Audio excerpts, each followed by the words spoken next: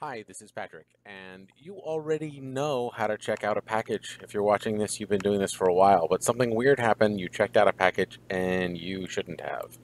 That happens, and we got you covered. So, first of all, when you know what package you want to uncheck out, just find it. So you could go to the search page and look it up, but I'm going to assume that you did it recently, so probably on the checkout page, it's right here, right? So just click on that tracking number, or again, you can search from the search page, and you'll notice you've got these icons on the top. Okay, this one says if you hover over, you can see it's checked out, and this is it printed, and this one sent no email. That's fine. Well, just click on this one that says check out, and it allows you to uncheck it out.